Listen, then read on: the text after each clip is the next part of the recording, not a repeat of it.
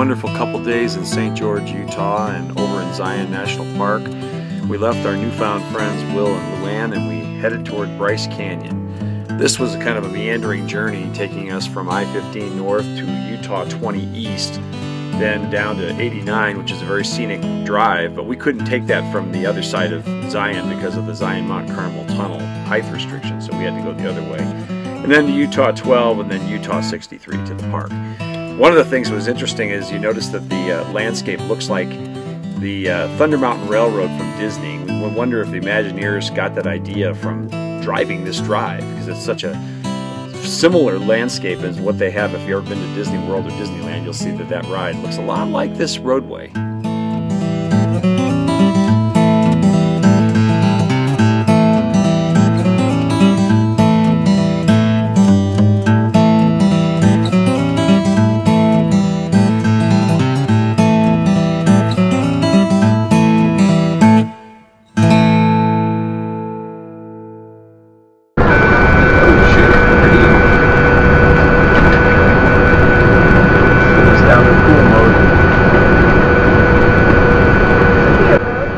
When that buzzer sounds, that usually means my Freightliner engine or my Caterpillar engine in my motorhome is overheating, and usually we're going up a steep hill. And wouldn't you know it, right after that we end up running into two tunnels that are 2 inches shy of our roof. So we have to take the center of the lane, and hopefully there was nobody coming the other direction. I was just keeping an eye on it and nobody was coming, so I said I'm taking the whole road and going right through that tunnel. So yep, all the fun things when you're RVing. You should always get yourself weighed and also measured for heights. And if you're going to go into Canada, you should really do it in both metric and in English.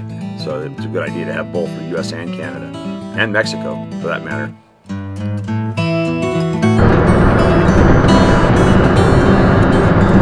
At the roundabout, take the first exit on State Route 63.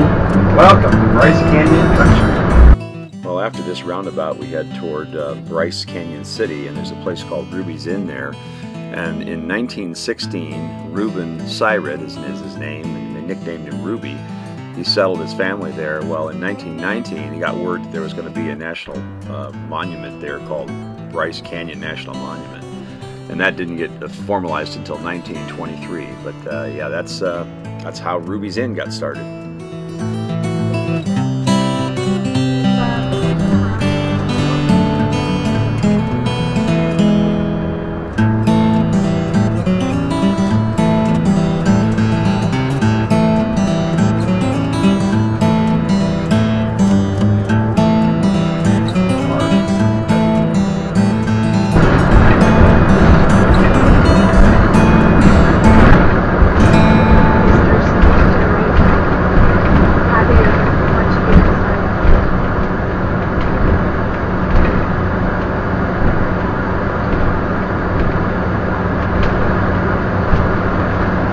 Years. Awesome. Is that this year?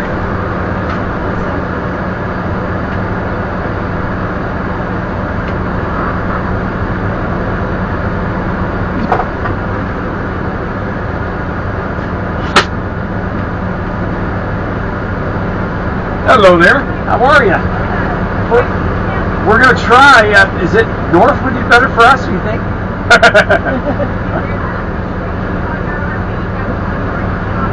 Okay. Great. Thank you, man. Appreciate it.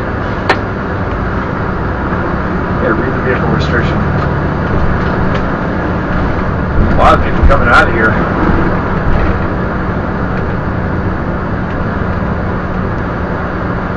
Look at all those white cars in a row. Those must all be parked vehicles.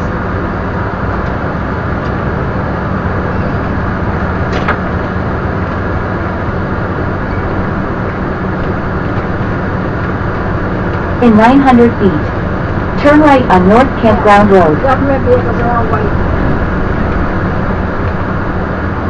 Alright, campground. It's easier to go this way. Seriously.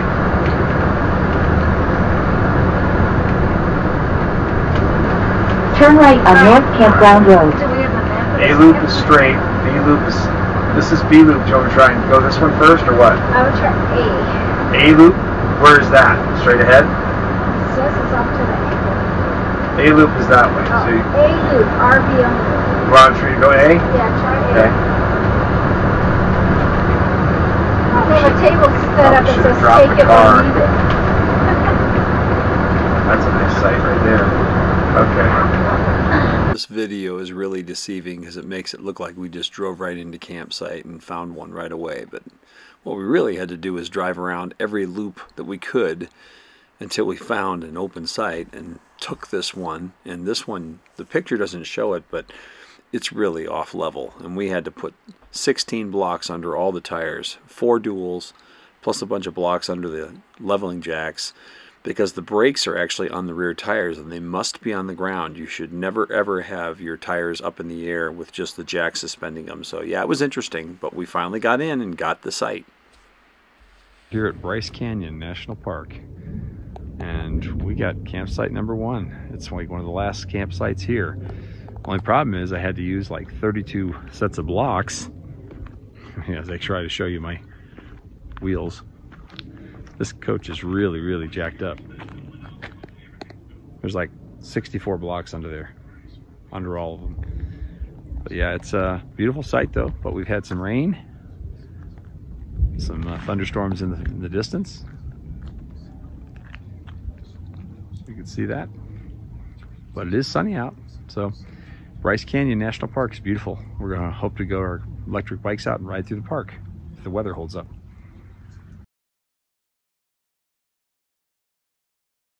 All right, today is the 16th of May, Tuesday, and we're in Bryce Canyon National Park, as you can tell by the beautiful scenery behind. And Sue and I are about ready to go to the Mossy Cave area, part of the park, which is about 3.5 miles east of the Ruby's Inn and the main junction of the road to go into the park. So we're staying in the north campground right now. It's been kind of rainy and thunderstorming the last day and a half, or half a day I should say. Part of yesterday and all this morning, but now it's beautiful out. It's blue sky, so we're going to take our chance on this 1 mile hike, or just under a 1 mile hike round trip, so it should be good. We had to park in the overflow area because this is a real popular hike. It's an easy hike, so there's not much parking for all the old fogies that need to take the easy hikes. Pinyon Juniper Life Zone. It's a pretty little bird. Chipmunks. Ooh, a lizard. Uh-oh. You didn't see that. It's a pretty looking lizard too. I don't want to see it in real life. I know. Maybe from a distance. Well, this is cool. People are coming back. It's a very short in and out, 0.4 miles in. So, just the landscape in which you're hiking is amazing. Just, this isn't even the main part of Bryce Canyon. This is, yes, hon? Does that look like the Cars ride? Yeah, I think Disney used this for their Cars ride in, for their California Adventure, definitely. So, there's water flowing down there, so we know we got a waterfall coming. Onward and upward. All right, look at this river running.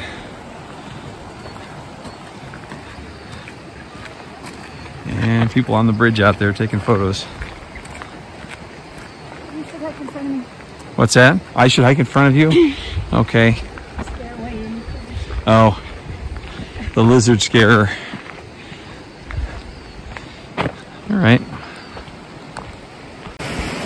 All right, up we go.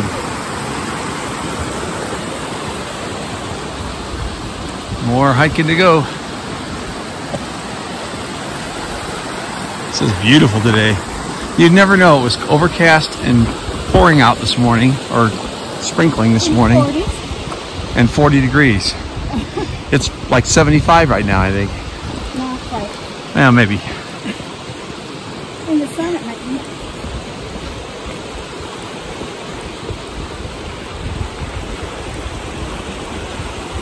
The water is definitely flowing here. So we've got water joining this river in a couple different ways, under the main waterway here, and then coming down that canyon right there. That's pretty cool. And adding to it, we were just saying we want to be here in a flash flood. the amount of debris that could be carried down here.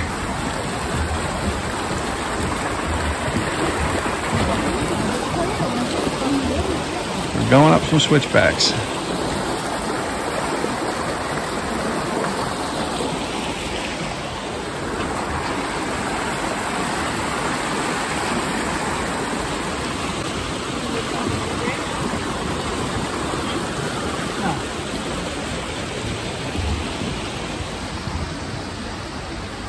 We go.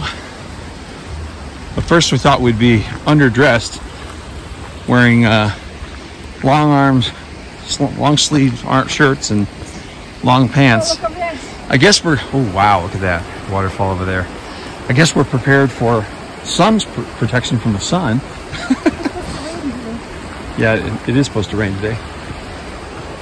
That's the thing about Bryce Canyon. Afternoon thunderstorms. I'm looking for a sign. Show me a sign, Lord, show me a sign. That is cool over there, though.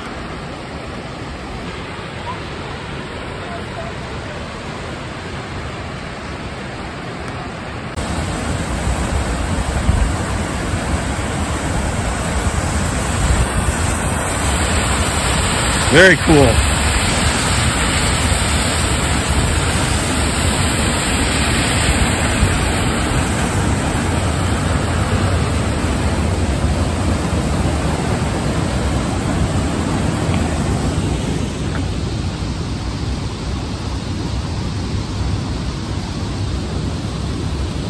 Well, we went down to one side of the trail, and there's a nice water rushing really fast right behind us.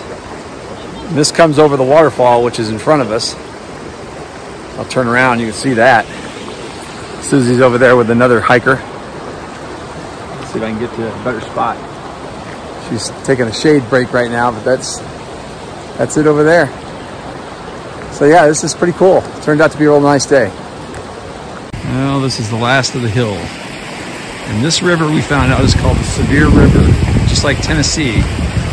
So maybe it's connected to the same person, I have no idea. But it's not S-E-V-E-R-E, it's S-E-V-I-E-R, I believe. So.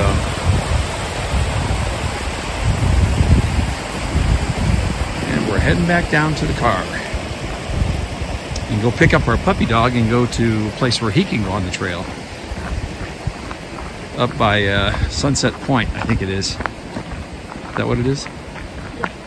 Okay.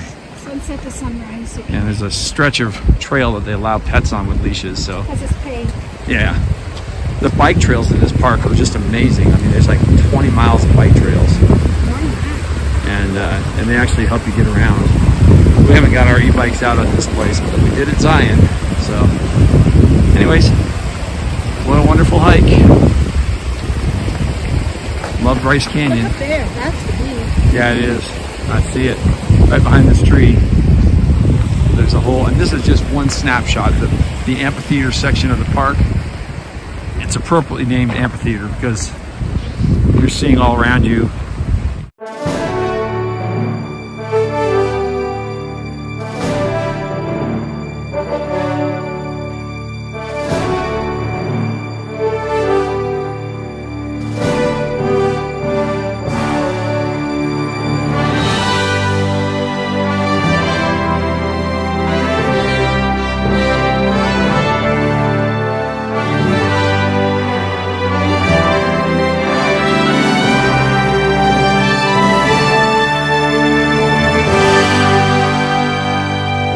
Walking out to Sunset Point at Bryce Canyon, and Mom is running way ahead of Dude. And I want to catch up to her. I want to catch up to her. Yeah, there's a debate about whether pets are allowed, but I can see there's a pet bag right there. So they are allowed here on the paved trail. You just can't take them down in the canyon. Take them all the way to Sunrise Point. So we haven't been here in several years. Hey, Yippee. Yippee Skippy, come on. Little Doodle likes to make some barky boys. No. No chasing any chipmunks through the... We don't want to lose you through the things either. Boom. one's that way. Look at this. Oh my God, it is gorgeous. This is Bryce Canyon at its best. Nope, nope. Sue, pick him up. You're gonna go. Come on. Yeah, somebody's gonna have to go in timeout. What do you think you're doing, barking? You're messing up my video. You could be home. Want to stay home? So we are at Sunset Point. Yeah, this is amazing. Those are called hoodoos, the things that are sticking up down there. And it's kind of overcast, but it was clear today. So let's go take a walk.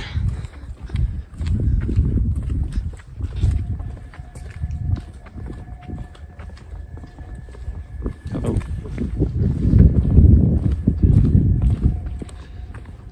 Be careful where you're walking. No guardrails here. I see the view. It is beautiful. And you go straight down. Your life insurance paid up? It is. Back up. Take a picture. Wise guy, eh? Say hey, dude. Say hi. Say hi. Yeah, this is beautiful. I hate that we only have a couple days here, but we do. You could do so much in this park. You could probably stay a whole month, and there's so many things to do. I don't think so. They have night hikes down into the Hoodoos on a full moon night with no lights. We've done that. And we've done that in years past. But again, this is beautiful, beautiful scenery.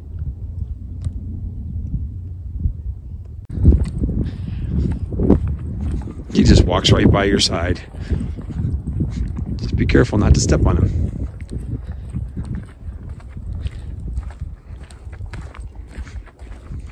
What if we stand on here? So you get a better angle down there. Maybe. Would that be better? Could be. What can you see behind me? Hoodoos. Oh, you can see him? Yeah.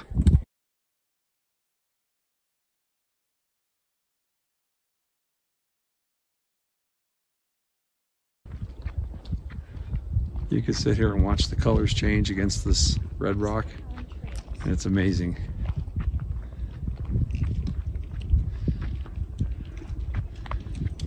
Just look at this beauty. It's literally a painting. You see people hiking down there? Not at the moment, but I'm sure they do. I don't even see the trails. Oh yeah, there's some trails over there.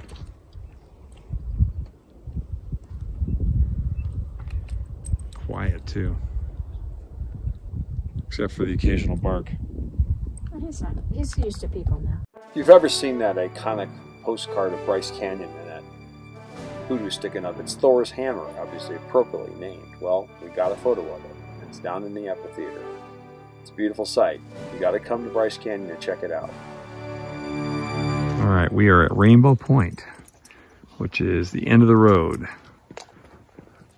18 or so miles up the road from the visitor center, roughly. Still got snow on the ground here. It's about 43 degrees outside, my guess. We're pretty high up in the mountains.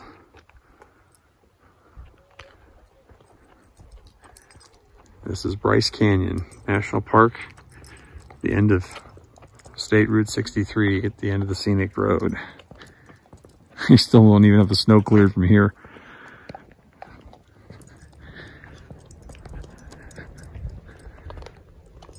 And I bet this is just absolutely gorgeous. Depends the time of day it is, but here we are.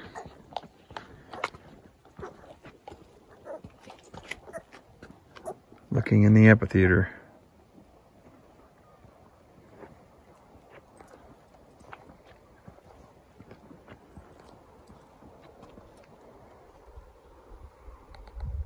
There's snow down there, snow over there.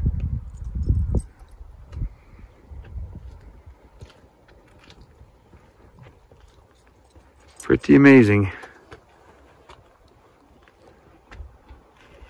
The changing landscape just all over the place. And you go further over here, you can see way out there the Grand Staircase Escalante National Monument is out here too. Well, look at this.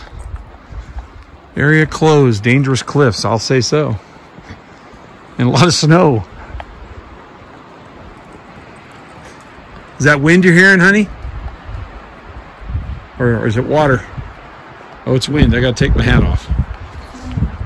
Dangerous cliffs.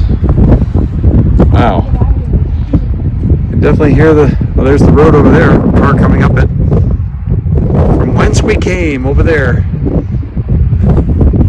I'd like to know where the area is that we left. The other part of the park is over across the canyon. Wow, this is beautiful. See that section that comes out right there? I think there's another amphitheater. Yeah, there's many amphitheaters here to see. It's pretty amazing. So cool with the snow still on there. I never knew this was so high up in Utah, 9,100 feet. I thought only high elevations were in Colorado and things like that. So we are high up here, and it is chilly. The car's heated seats are going to feel good when we get back in there. Man, just look at the beauty. So glad they preserved this.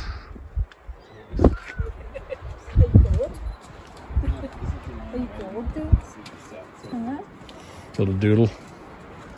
Are you cold? Okay, say bye-bye. Bye-bye. Say bye-bye, dude. Bye, dude. Well, this is North Campground at Bryce Canyon National Park. Beautiful campground, national park. And this is the first time I've seen this. They've actually got signs up now.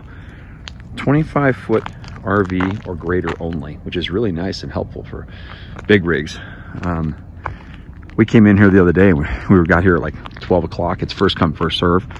May 19th, everybody has to leave and they go on a reservation system. So we got here, we were in the first come, first serve time. And we were wondering why all these little small camper vans, now there's a Class C there, but a lot of little small camper vans like those over the rental ones over there were parked in these spots, huge, massive spots. And there's a little tiny rig in there. Well, because the tent loop, there's two other tent loops that are here, they're closed.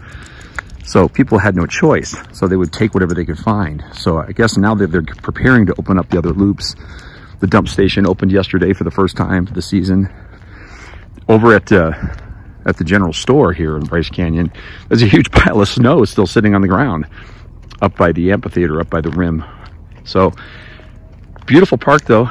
And with your America the Beautiful senior pass, this was 15 bucks a night for us. $30 a night if you're not a senior, but still $30 a night for a national park. Beautiful. So a lot of room now. I mean, these people have vacated. A bunch of sites open. We're in site number 1. So pretty good. For the most part, we've been able to use solar all day, but we do crank the generator on for an hour or so in the morning. The other day we had rain in the morning, so it was overcast, like it is kind of partially overcast this morning. So generator hours are from 8 to 10 and from 6 to 8. So we don't want to be too obnoxious with our big diesel generator, but we do need to make sure we're charged. But with our lithium batteries, we're doing fine. I think we're already at 70% right now, and I'm in the full open sun, which is awesome. So, yep.